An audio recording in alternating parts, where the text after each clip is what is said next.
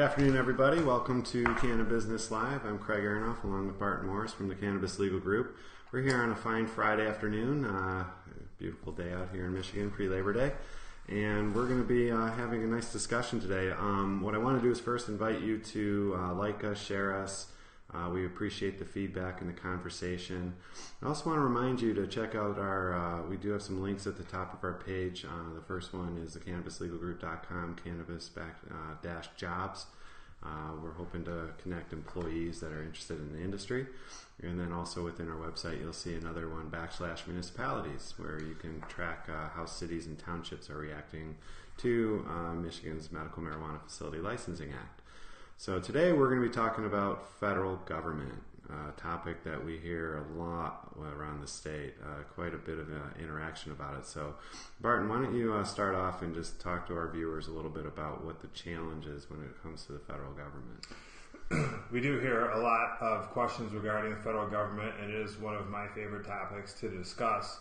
The federal government, as most people know, says that marijuana is illegal. They call it a Schedule I controlled substance. As a Schedule I controlled substance, the federal government has identified it as having no benefit whatsoever, puts it up there in a class next to heroin and cocaine, saying that there's no medicinal benefit and there's a high potential for abuse. We all know that that's not true, but as it is right now, the federal government has scheduled marijuana a Controlled I substance. And what that means is that federal agencies and federal departments are hands off when it comes to marijuana. And so those agencies include banking, federal regulatory banking laws, specifically probably one of the biggest problems that this Schedule I controlled substance identification problem causes, but way more than that. The Department of Agriculture doesn't want to get involved in this plant. But in addition to the Department of Veteran Affairs, they will not allow their veterans to be using medical marijuana, which is something that many people know is a significant benefit to veterans who suffer from PTSD. The Department of, the Environmental Protection Agency doesn't do any studies or doesn't identify any pesticides that can be used for marijuana because they don't recognize it as a plant or as a medicine. The Department of the Food and Drug Administration. All of these federal agencies will not touch marijuana. And then, of course, there's the Department of Justice. The Department of Justice wants to, with Jeff Sessions and Donald Trump, the Department of Justice, specifically Jeff Sessions, wants to prosecute those for marijuana offenses, even ones that are in compliance with state medical marijuana laws. So that's a problem as well. We get a lot of questions about these issues, and hopefully we're going to clear a lot of them up right now. Yeah, so we're going to break them down into some sets, subsets throughout, and I think you did a great job of identifying it from the 30,000-foot view. And so, there's a lot of misinformation about how the federal government has been reacting, and there's also a lot of concern, rightfully so, as to where it might be going. And so as we break it down and we look at each department, we'll kind of see some hypocrisy maybe between how the government is treating it from one angle and then, of course, telling us how they might do it from another. And you mentioned Department of Justice, and I think that is, of course, the front and center, because this is where, state rights, which we hear from all the time from, a lot in the federal government, they want to respect state rights. And then at the same time, they might want to impair on those state rights, where there's states like Michigan that have actually changed their constitution to allow for medicinal marijuana to be used in our state and deemed legal in our state, immune from prosecution locally. And so as we look at the Department of Justice, there's some things that we kind of see both from what Sessions is saying, and then of course how Congress is treating it. And we have to be really cautious about kind of mixing those two up, because hyperbole in what's being said is not necessarily backed by the budget. So why don't you take a moment and describe what we mean, and specifically what's often referred to as a Rohrabacher-Farr Amendment. Okay, so every year Congress has to pass a bill called the Omnibus Spending Bill that will allow to fund federal government and all of its programs. Every year it has to be renewed. And this Rohrabacher-Farr is identifying the two congressmen that had been introducing this. Dana Rohrabacher is a Republican legislator from California, and he has been promoting this bill or this amendment to the bill for over 10 years. I think since 2003, and finally in about 2014, with a ton of support from Congress, a lot of co-sponsors to the bill, they finally passed it. Included it in the omnibus spending package, and it was signed by, of course, Obama for the first time after 13 tries, I believe, which is remarkable by itself. I just realized that, or I just found that out recently, because they've been trying for that long to try to get the Department of Justice to stop spending money on the enforcement of medical marijuana, or excuse me, on the enforcement of marijuana violations that are pursuant to medical marijuana laws in the state, and that's what it's designed. Well, that's what it does. It stops the Department of Justice from spending any money on the enforcement of marijuana cases, and that's just the Department of the DEA, the FBI, and the United States Attorney's Office. They cannot do it, and that's a big deal. And just so we can, and it's been upheld by a judge. I mean, correct. There's been judges that have said they've dismissed cases pursuant to this amendment. Sorry. Oh, no problem. We're both so excited. It's a topical thing, no doubt. One thing that's worthy of pointing out too, and Barton was mentioning how Rohrabacher goes quite some time back. Well, why was he involved from California? Because California, of course, was the leading edge of getting into medicinal marijuana in terms of starting its program as far back as 1996, and the Congress representatives, both from the Senate and from the House in California, have long since been working on that problem as it relates to all of the topics we talked about, be it Department of Justice or banking or whatnot. But in the evolution of time, in the same period of time that's happened, currently in 2017, there's 29 states. That's more than half of our union that have some form of legal, medicinal, and in some cases recreational marijuana. So the math on that really says that there's 58 senators now and umpteen dozens of House representatives that represent individuals living in communities where medical marijuana is recognized as being legal and safe, and in other instances recreational is allowed. And so Congress as a whole has evolved. So when Rohrabacher first brought out the idea of saying, well, listen, if it's legal in our state, leave the federal government out. We'll regulate them. If they violate our law, we'll deal with it. But to the extent that they're within our law and compliant, the federal government should keep its hands off. And that's effectively the backbone of that amendment. And in essence, it took the money away to pursue that. And so over time, we went from a situation where there was a dozen states to 24 states, and now 29 states. And so that's why we're seeing more and more support from Congress, because more and more of their constituents are actually in areas where they could be in jeopardy if the federal government were to pursue it. Also, what also happens locally too is, if a county sheriff is asked by the DEA to back up and support a raid, for instance, they get reimbursed by the federal government. That's part of that budget, so that it's not our county cost, it actually is locally used for that, and they get reimbursed. And so what ends up happening with this amendment is there's no incentive for the local communities to police legal activity on behalf of the DEA, and then there's no money to reimburse them. And so that kind of derails the opportunity for the DEA to pursue that locally and whatnot. And so this kind of conflict between the state and federal government sees itself in a number of different areas. And of course, we mentioned Department of Justice because that's where we see it the most, and that's probably fairly the most feared. But another big area is research. And so, tell us a little bit about how you see the research being impacted by it. the large research like universities are not, they will not engage in the research necessary to really truly discover the medical benefits of marijuana and cannabis. That's a big deal, and there's been a significant amount of information that has been held back when the federal government, because it's a Schedule I controlled substance.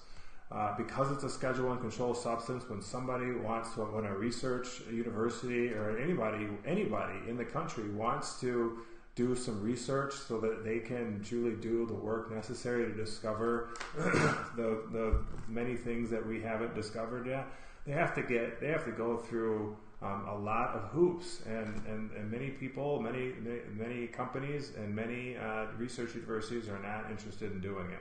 And so that's going to be a huge deal when it gets descheduled, and hopefully it's descheduled, meaning it's not scheduled in 1, 2, 3, 4, 5 at all, or if it's rescheduled into 2 or rescheduled into 3, it's going to open up a lot of research activity, and then it's going to be a period of time, because that research can take years. And so right now we're already waiting for the federal government to open up something that we can maybe 10 years from now begin to really truly understand the medicinal benefits of this amazing drug. So that's a huge deal, is the fact that this cannabis needs to be either rescheduled or, better yet, descheduled. Yeah, and in essence what happens is, universities apply to the federal government for grants. And so, there's money set aside for specific research type of activities. There's currently one grant, I understand, that's been issued by the federal government relating to medical marijuana, and that's to the University of Mississippi. But I can say, imagine Michigan State University with its one of the oldest agricultural schools in the country, having the opportunity to really research not only for medicinal purposes, but industrial purposes around hemp and all the other things that will come with it. And then that's just one. Imagine University of Michigan and its health, medical center, having the opportunity to review it in purposes of medicine and its oncology teams. Ferris State, Michigan, Northern Michigan, Michigan Tech, all these schools want the opportunity to participate and have the talent and know-how, and are basically on the sidelines waiting for the government to make a change. So research has certainly been hampered, but it's not like it's not existed. And that's one thing, as we've gone around the state and talked to different communities, that's a misstatement about where we're at with that. As I said before, California's been at it for over 20 years. So they've had R&D. It's been private. It's been not publicly funded by the federal government, but there is R&D. There is a track record of how patients responded to different forms of medicine over a long history of time. And that layers in Colorado, now Oregon and Washington, which all have been doing it for a long time, and now the other states that are as well. And so we're not seeing the federal government caught up with mainstream academics.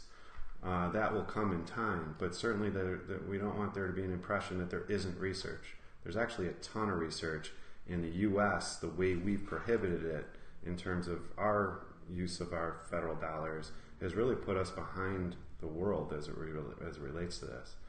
And so, a lot of the research that is done is in an attempt to research the negative benefits or the negative impact of cannabis, like on driving, for instance.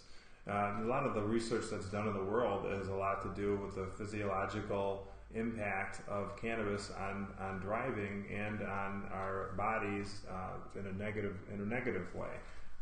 So there's a ton of research on that, but the research that's going to get opened up when the drug gets rescheduled is going to be talking about, and people are trying to be identifying the significant medical benefits. They're going to be trying to figure out what is the proper dosing, what are the different types of cannabinoids that are going to be helpful in different types of illnesses, which ones are, what combination of cannabinoids is going to work best on cancer or on glaucoma. I mean, literally, the possibilities are just amazingly endless to the benefits that we can determine the type of research that is necessary. And so that's something that we have to look forward to. Absolutely. And I was talking to a gentleman just the other day in a farm community in the south part of Michigan who the idea that they can actually genetically engineer the plant so that it does not have THC or has low THC or maybe no psychoactive effect from the processing of the medicine was really foreign to him. And he's a farmer, and the more I talked to him, the more he recognized, and the light bulb went off as he was thinking about his own crops and how they've kind of helped to maintain the best output and to find the right seed that's needed for whatever their output was. And so conversationally, we were able to get to the ground floor of it, but having the back set of research and the rest of it to come with it is going to be huge. And of course with that, that's where the FDA rolls in. You know, most medicines go through a process, a time-tested process to determine if it's safe for the user. And here we have a lot of users that have gone through a lot of safety measures. There's all sorts of studies now, and at least in terms of the actual real-life impact, where the overdosing isn't there, the overuse necessarily isn't there as to why prescriptions have issues. But the FDA controls that. And so until the federal government reschedules it, an innovative company that might find a non-psychoactive medicine out of the use of extracts can't even put it through the review process so that it can maybe become a drug that could be prescribed. I believe there's 2 right now that are being prescribed through the FDA, and again, they're using cannabinoid oils and whatnot, but they're not necessarily as robust as where we can go given the opportunity. And so again, as we talk about medicine, the FDA that controls all of it should have the opportunity not only to review it from the pills and from the medicinal standpoint that we commonly think of, but also the food. We hear about edibles. So that's another area where it'll be different. Yeah, let's talk about what's the likelihood of federal oversight of medical marijuana in the future. Like, is the federal government, or let's say Jeff Sessions, is he going to be successful in pursuing his objective to basically wipe marijuana off the map, or is there going to be a change? Is the federal government going to really do reschedule or deschedule cannabis and then provide for the regulation that perhaps is necessary? And if you ask me, I'll tell you that I think it's a certainty. I think that Jeff Sessions is never, or anybody else for that matter, is never going to be able to to stop everything that has been going on in the cannabis industry in the United States. It's a $20 billion industry, and there has been a significant amount of money and investment and jobs created, and there's been obviously a lot of medical benefit, a lot of people that are relying upon this cannabis. In order to take that away from everybody would cause such an uproar, it would cause such huge litigation, and it would cause the marijuana community and activism to be at a level that I don't think that even the federal government would be able to deal with. I think that is much more likely that the federal government, in fact, think about this. Along with the Rohrabacher-Farr Amendment that has been passed, and by the way, was signed by Donald Trump this year. So Donald Trump did sign a pro-marijuana bill this year, just a few months ago, to continue to disallow the Department of Justice from spending any money on enforcement in medical marijuana states for marijuana offenses. There have been almost, or perhaps even 100 pieces of legislation introduced into Congress this year in 2017, and right now we're only into September, say September 1st. 100 different pieces of legislation trying to change the law, the federal law regarding marijuana. Senator Cory Booker from New Jersey, some people think that he may be a Democratic candidate for president coming up. He has just introduced a very wide-sweeping bill to not only reschedule cannabis, but to even wipe out criminal convictions that have been for people with cannabis convictions. I mean, he has put forth legislation to revise the banking that is necessary for federal banking reform. And he's also supporting cannabis research. These bills may not work this year. They're probably not going to. But that doesn't mean that they're going to stop. Like I said, the Rohrabacher-Farr Amendment had been introduced every single year or not every year, but since 2003. Yeah. So, but most of those years, like 10 of those years, have been introduced before it was actually accepted. And the same thing is happening with legislation that's being introduced now. Just because it doesn't work this year, it's still gaining momentum. It's gaining more sponsors. It's gaining more traction.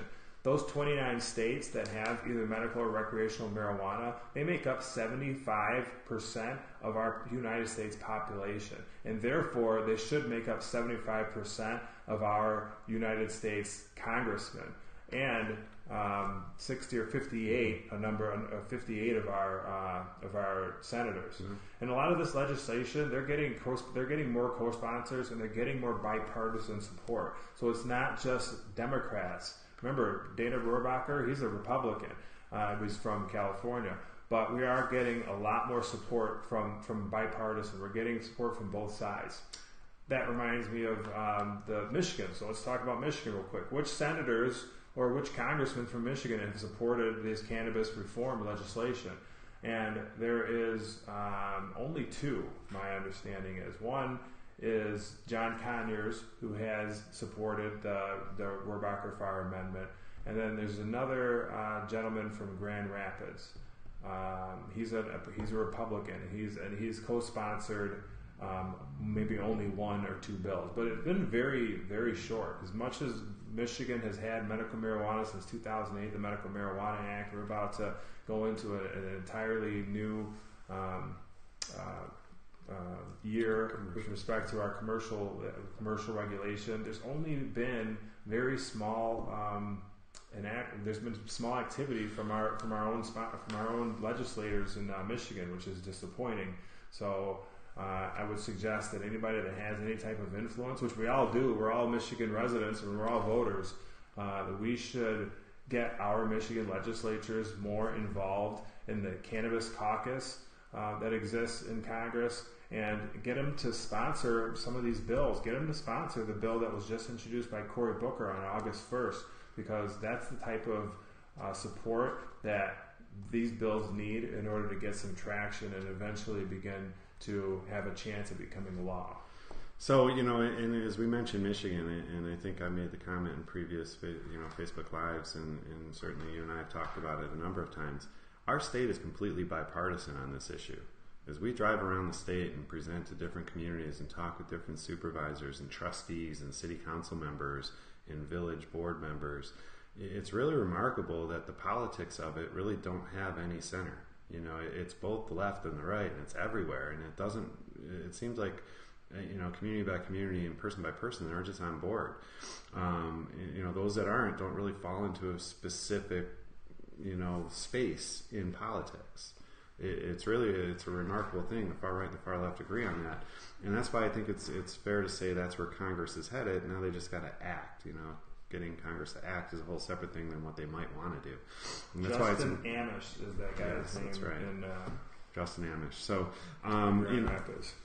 And just so as we talk about the politics of it all, in a couple other areas that might come up is, of course, Department of Veteran Affairs, for instance, they spend billions of dollars on opiates, literally billions. And they're doing that for pain management for, of course, veterans. They're doing other medicines for PTSD and other issues that our veterans more than deserve and need to be taken care of. But you know what they're not allowed to get from the VA? Medical marijuana. It's the craziest thing. And a healthy percentage of our veterans understand that marijuana is a better source of medicine for their needs than the prescriptions they're getting from their doctors. It's more effective. It's way more effective, and it actually, if anything, complements some of the medicines they're getting for their issues that they have, and maybe prevents a lot of the adverse effects of those medicines. So that conversation, again, from a federal level, needs to continue for those budget hawks. Guess what? It'll save some money. For those that are interested in just finding solutions for our veterans, God bless them, it'll find a solution. But, banking was something that was kind of front and center as we started the conversation. I want to circle back to it because cash on the street is one of the biggest problems in the industry as a whole. As people talk about security of facilities and people worry about, theft and this and that, these facilities are fortresses. They're like banks. They're not getting broken into very often, if they are at all. That's sort of a misstatement as to where the crime might relate to it. The bigger issue is you got to pay your employees in cash. You got to pay your vendors in cash. Taxes. You got to pay your taxes. You got to pay your taxes in cash. So what you're doing is you're creating a situation where people are leaving facilities with cash in their pocket. They're leaving to go places to deposit it if they can. And so they can't even take credit cards. That means patients have to come in with cash, right? Absolutely. And so, we're fortunate to be able to do, electronic payroll. And so wake up on a Friday morning, it's in your account if all's good and all that. And so, but the reality is that, these employees, they walk 3-4 blocks from their businesses where they're working and they get mugged. The vendors, they leave and they get followed. So people know when they leave casinos, they got to watch the fact that if they're leaving with money in their pocket, they got to be cautious. Every employee in the industry has to do that unless there's a banking solution. So let's just What about the employees then? They have banking problems too. Absolutely. They can't get mortgages. I mean, if an employee, their entire income is from the marijuana industry and their entire income is then in cash, then they may not be, they're going to have difficulty getting a mortgage because a bank loan. Or a car loan. They can't even get to work. That's crazy. Yeah, and let's just clarify what we really have in the banking industry, because it's a project that we've been working on a lot here at the Cannabis Legal Group and hope to be able to provide the solution to our clients. But the COLA memo, which is a memo from an assistant attorney, James Cole. He was Attorney General. He was a assistant attorney general under Eric Holder. That's right. And so he wrote a memo talking about backing off law enforcement in areas where there was licensed medical marijuana. So that's sort of the general umbrella where it falls under. And then FinCEN, which is the department that actually regulates and looks at financial crimes, they wrote a memo that effectively said, hey, banks, although it's illegal, if you're going to do it, here's some guidelines. And so they kind of recognize it's a need that has to be met rather than something to be enforced upon. And so it puts the burden on the banks to really be the ones that discover the money laundering, and if that's the problem that they're seeking to deal with, and puts the onus on the banks to really be the enforcer of it. A lot of banks don't want to put themselves in that position. So the amount of regulatory requirement for the bank to actually participate is very high, but those that can offer solutions to their operators as long as the operators understand the type of scrutiny literally could be day to day in terms of explaining every penny that went through their industry and their company.